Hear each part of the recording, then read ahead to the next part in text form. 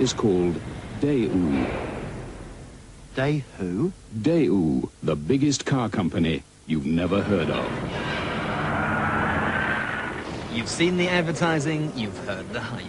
Korea's answer to angst-free motoring is Daewoo, who say that their pricing, equipment, warranty and aftercare package are second to none. But let's take a moment to look behind the bluster, the flim-flam and the £1 million advertising spend to ask a single, simple question.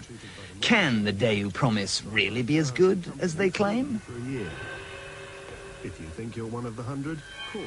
Now, I know what you're expecting me to say, that Daewoo's are filth, that they're Far Eastern junk. Well, it's not as easy as that, because they haven't been around long enough for us to know really how good the cars and the package actually are. So, in a fever of curiosity, TopGear has decided to set the record straight. But before we dish the dirt, let's begin at the beginning. What are they like to drive?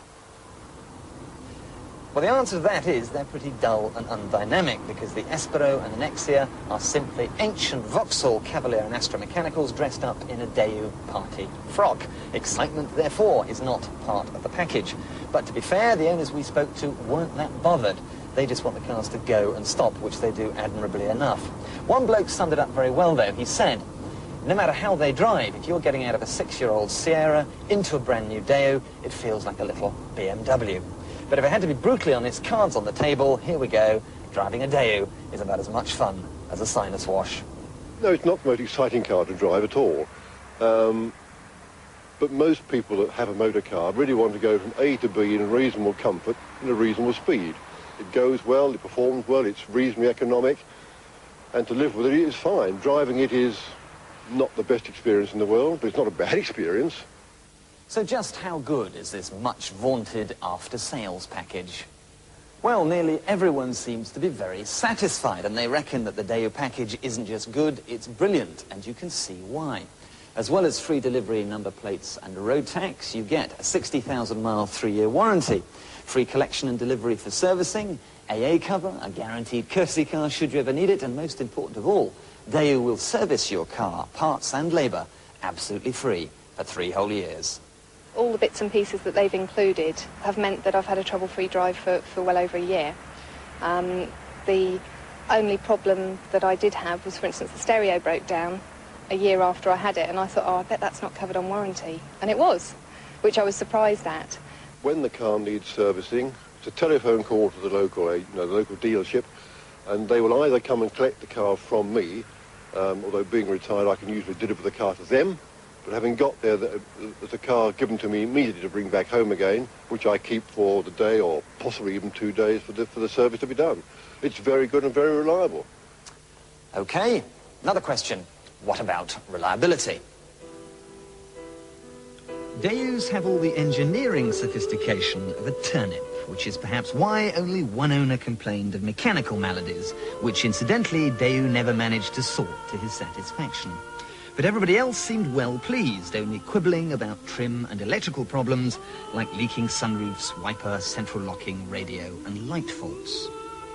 But nearly every owner we spoke to said that they would definitely buy another, particularly if there are some new and more exciting models, which of course is Daewoo's grand plan. They're establishing a bridgehead here, wowing us with their warranties and generally softening us up until the real cars arrive. I've had it 13 months now, and I've done 13,500 miles in it.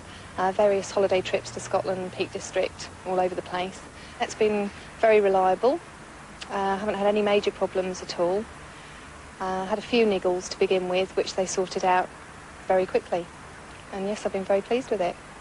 But we did come across one big problem, and that's this, that many owners are worried about their car's eventual resale value.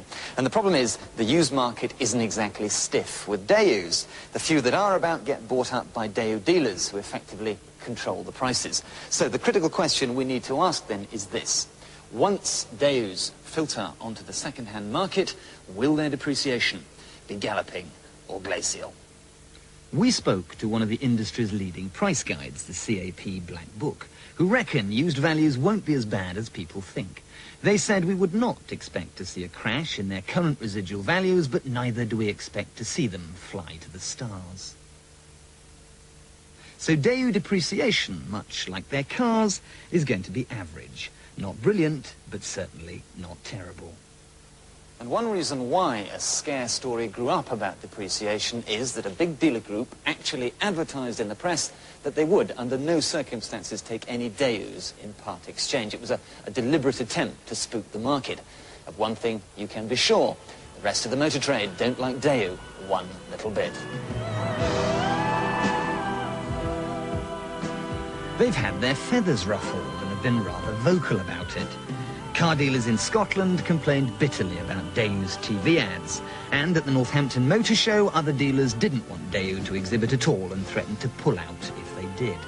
And some newspapers and magazines have even been pressurised by the trade not to run Daewoo advertising. All of which, frankly, astonishes me. Shame on you boys, gone a bit sulky because of a little healthy competition. Dear, oh dear.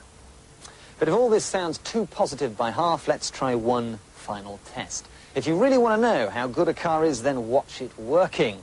Let's see how Daewoo's fare as company cars. The fleet buying decision had to be taken very, very carefully.